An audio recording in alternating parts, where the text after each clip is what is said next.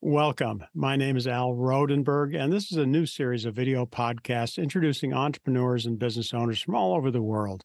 Today, I'll be visiting with Brad Glassman. And Brad, did I pronounce your last name correctly? Yes, you did, Al. Great. Brad says, I've gone from being a college professor to being an engineer in the entertainment industry for 30 years, 18 and a half with the Walt Disney Company, to being a licensed agent providing financial education services and products. I've always led with my heart in everything I've done. I'm active in my congregation, volunteered more times than I can count, and continually put mission before commission. I believe that we only win if we all win. Since a young age, education has been an essential part of my life. I love learning and mentoring to provide more knowledge and potential to everybody, including the next generations. Well, welcome, Brad. Thank you so much for being here and sharing your time with us. Just for those who don't know, Brad, you're in the California area, correct? Yes, I'm in Los Angeles. Awesome. And so you were a college professor. What did you teach? I taught electronics technology, business mathematics, improving human effectiveness level 2. I taught a variety of things. Oh, wow. Yeah, it's kind of a cool combination. It's kind of eclectic in a way. Yeah, That's, they put you where they need you sometimes. yeah, I've heard that.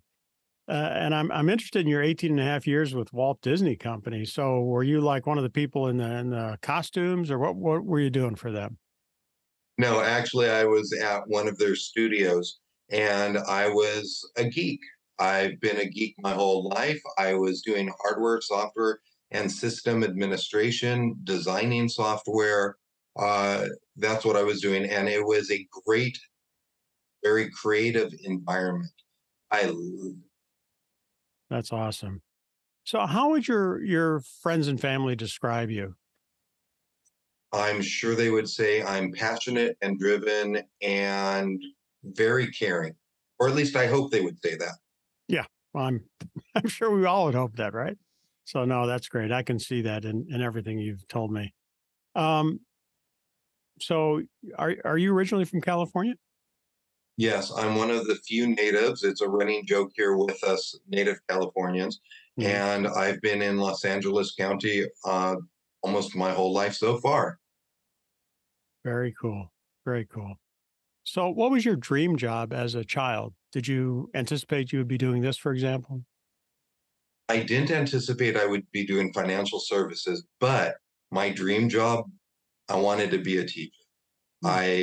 I loved and respected my teachers and they were great mentors and I saw the difference that they made and I always just wanted to be a teacher. Yeah. Well, you have such a dramatic impact on people, I think, when you're teaching in a lot of ways. So I can certainly understand that. Um, so what drives you? What's your passion in life? My passion in life is stepping up.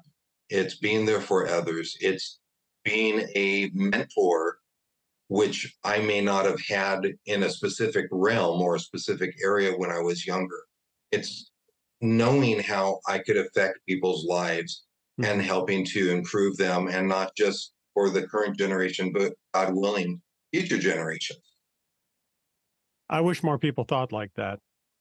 Sometimes I look at government and it doesn't feel like that, but hopefully, You don't want to get me started on government.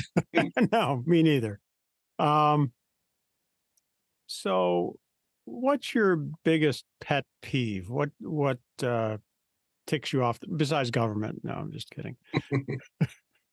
My biggest pet peeve would have to be when you're trying to help someone or you're sharing something and the individual just says no and walks away because now they're shutting down the conversation Yeah. and they're limiting their growth. They're limiting their knowledge.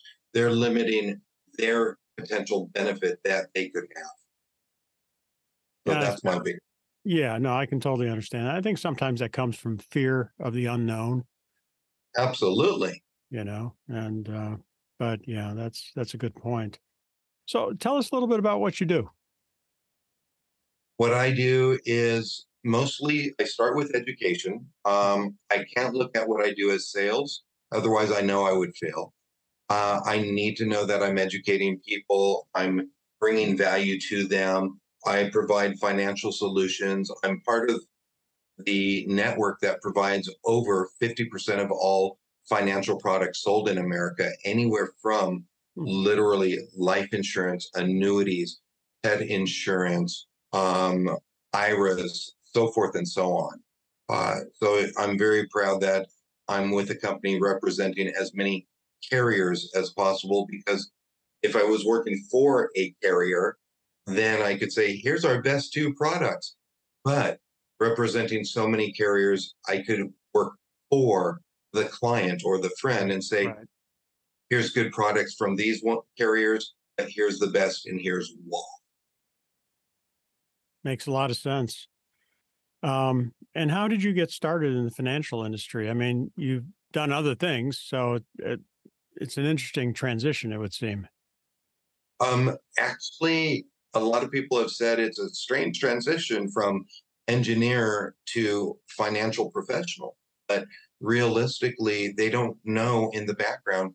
I've helped so many people debt free. Now I'm able to be compensated for helping people, with more than just being the guidance of being debt free. Um, I've always made, well, typically made very wise decisions financially. When I was young, not so much, Mhm. but I've done very well for myself. And now this gives me the platform to help so many others. Wow. Well, that's a great perspective, and I'm sure that the people you interact with are very, very grateful for that. Tell us a little bit about your work life balance. How do you de stress? De stress, it would have to, well, one of the ways is, and I know I don't do it enough, but I love hot yoga. I've been doing that off and on for over 5 years, more off than on, I admit. But another way is just getting together with friends and family, enjoying a meal, getting finding out what's going on in their lives and sharing what's going on in mine, and just being an active participant in my community. Sure. So That's awesome. And if you had to recommend several books for people to read, what would you recommend? in my industry or just personally?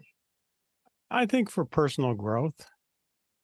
Uh, for personal growth, and it actually does overlap into my industry. Rich Dad, Poor Dad. It has a lot to do with money, but also it has a lot of nuances and quotes in there that are usable in everyday life, and they make a difference. And for those who aren't aware of that, that's by Robert Kiyosaki. Yes, it is. Yeah. So, yeah, that was a great, great book. Is there anything that you would like to share with people that maybe I have not asked you about? Yes, continually educate yourselves. Hmm. Never assume you know the answer. Always be willing to listen.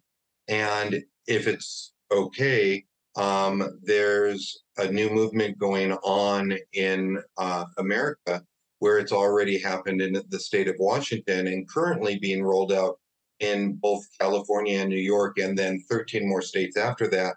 It's a new tax that you can opt out of. It's for long term care. Find out more about it. If you have someone you trust, talk to them about it, or please reach out to me directly. That would be wonderful. Brad, how can our viewers find you online? Where would they go? I am, well, not everywhere, but they can find me at my website, bradgfinancial.com. Okay. I'm on LinkedIn, and I also have a Facebook site, Planning for Your Future. Awesome. Well, thank you so much for spending time with us today, Brad. I really appreciate it. I'm sure the viewers appreciate it, and hopefully we can talk again sometime in the near future and and get to learn a little bit more about you and about the advice you can give to people. Thank you so much. Thank you, Al. I definitely appreciate it.